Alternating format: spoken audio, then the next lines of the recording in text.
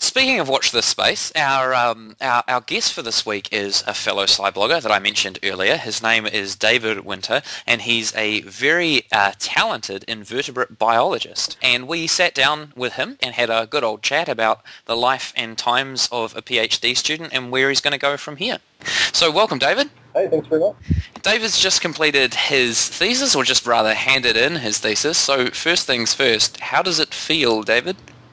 It mainly feels strange, I have to say. I handed in 2 days before I headed to the North Island for some summer holiday, some Christmas holiday, and yes, I've just mainly been walking around wondering what to do with myself ever since.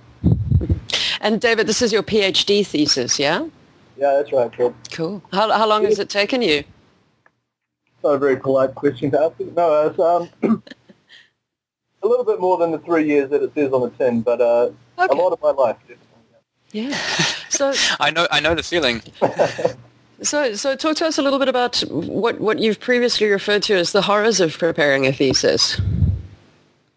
Well, yes, I have indeed. It's not actually a horrible experience from start to finish. I actually really enjoyed my time doing the research and doing the lab work and doing the field work for it. But I personally found the writing up process just an absolute nightmare in terms of sitting there and sort of thinking of what a reviewer or what a marker might be thinking about every sentence that I was writing, and then trying to live inside that person's head while I was writing. I did not enjoy even a little bit, but I got to the end. So what was your thesis about then, David? What would you say? Snails. So it was in particular a group of snails from Rarotonga, which is a small island in the Cook Islands, basically isolated from any other large and kind of ecologically diverse island. And we studied one little group of snails from those islands and found kind of a surprising diversity, I guess you'd say, for such a small island. There's a large number of species. And I have to be just a little bit coy about talking about it because we actually haven't published most of the results out of my thesis yet, which is not the usual way you would go about going through your thesis, but some kind of interesting things popped up in the process of doing it. So you said a surprising diversity, right? Yeah. So is this kind of, are we talking something like Darwinian Galapagos finches kind of diversity, or are we talking that some were blue and some were red? some are pink. Even better. Galapagos finches actually going to get me started on a complete sidetrack here, but are not as diverse as all that. And calling them Darwinian is a little bit kind to Darwin, who really had no idea what was going on with the Galapagos finches until he showed them to Gould, to a ornithologist back in England. Somehow that kind of the myth has grown that Darwin got to the Galapagos, looked at some finches and said, aha. But kind of none of that's true. So actually the question that you actually asked me was about snails. And so the thing is that they're morphologically only a little bit diverse. There's things that we can see about them. But then when we look at the genes, we can actually prove that these things are morphologically quite similar to each other but distinct. Like we can look at a particular character and say they're different. When we look at the genes, we can say that in fact these things are different species. So how do you do that from a geeky physics standpoint? I have absolutely no idea how you look at the genes of an organism and say, oh, okay, well, this is distinct from this. I mean... Well, yeah, this is kind of starts with a philosophical problem, right? So the hardest question and the one that we try and make second and third year zoology and genetics students answer, and to various degrees they succeed in doing that, is what is a species, right? Mm. And you could spend an entire podcast talking about that and end up with no results. And taxonomists love arguing, basically, as far as I can tell.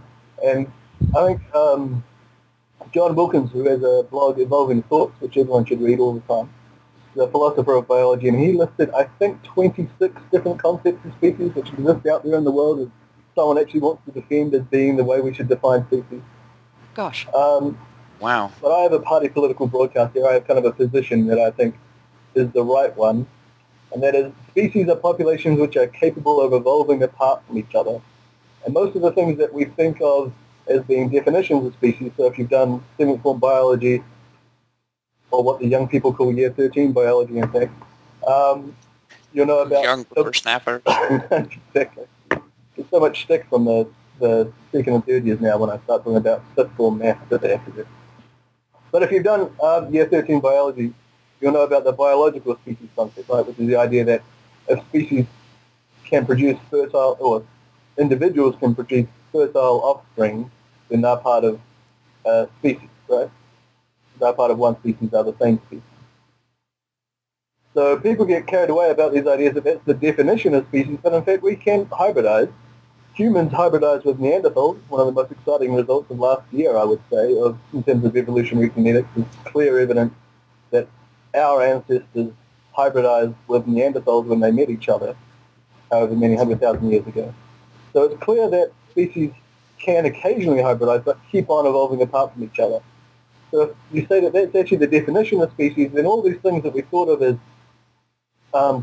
species concepts, are actually just tools that we can use to try and understand it. So we should look at a particular case at a particular time and know what tools we have and say, well, how do we know if these things are actually evolving apart from each other?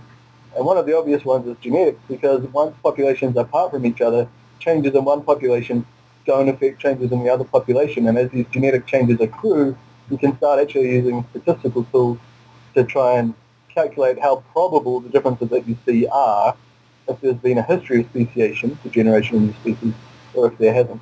Fantastic. That's an excellent description. I've seldom heard the species problem described so eloquently. I'm just saying that because now I feel like I understand it, which is a new feeling for me. Well, this is the dangerous thing, though, right? If one guy, because that is a party political position, and there's probably people that would disagree with that. And if you have one guy who just sounds confident, it's easy to sway you. So you should... People that are interested in it should definitely read up. John Wilson's blog would be the best place to start in terms of what sort of arguments people make against those ideas, etc. So I guess the big question that comes out of this is, did you find that the populations of snails were species? Yeah, we think they are. The ones that we looked at, we have good genetic and morphological evidence now. I think that they are different species, and in time, they will get their own names and all that sort of stuff, and the Cook Islands government will hate me for giving them a whole bunch more things that they have to conserve.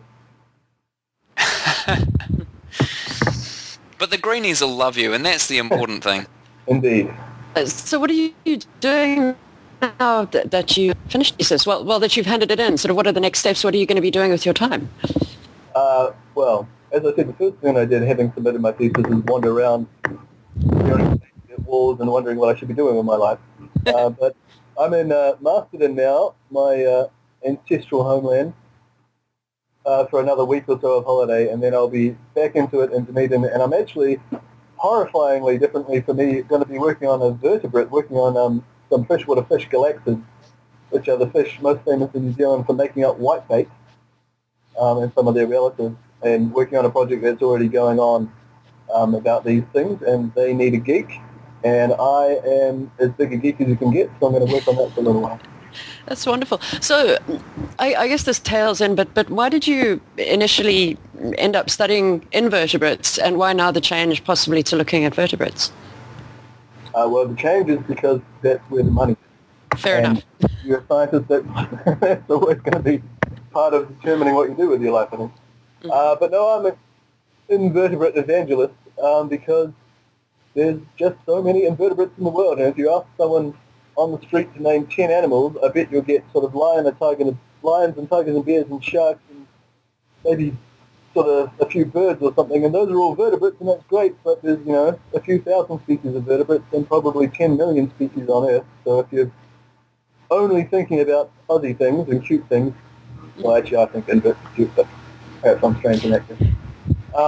Then you're getting kind of a slanted view on the way the world works, basically, so I try in my own little way to try and just bump up invertebrates every now and again and get them into the consciousness. Awesome.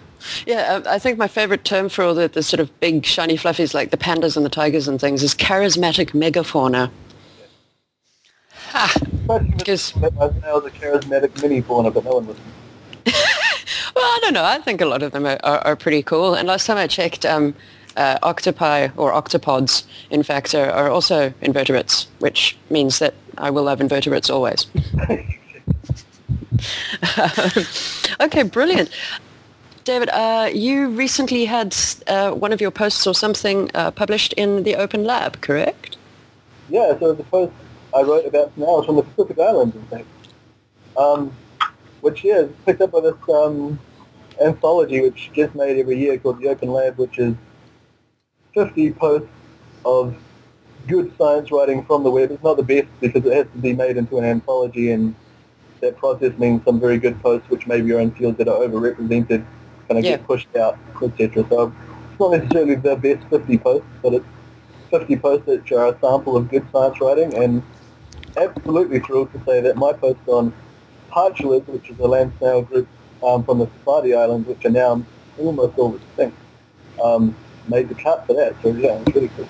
Cool. Well, we'll certainly make sure that we link to that post in the TOS blog post that goes with this podcast, so that people can go and read it and possibly go and buy Open Lab, because they're really, really sort of, I think, very reasonably priced for the amount of awesome that they are.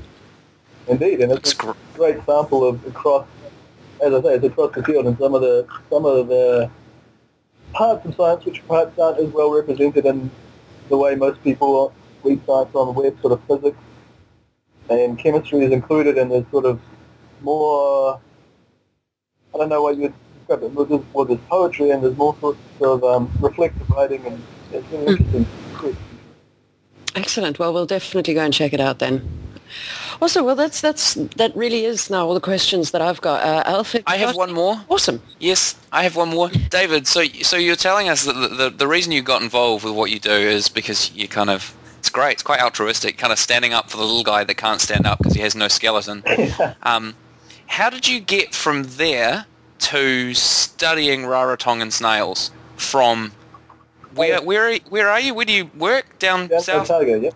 Otago. I was absurdly lucky. When I started my honours project, my supervisor, Hamish Spencer, who's just finished being the head of department in zoology down in Otago, had a collaborator, had given him the snails that might be something interesting, and, throw them to some honest student for a waste of time project for him. And if there is something interesting, great. If there's not, we haven't really, spent any real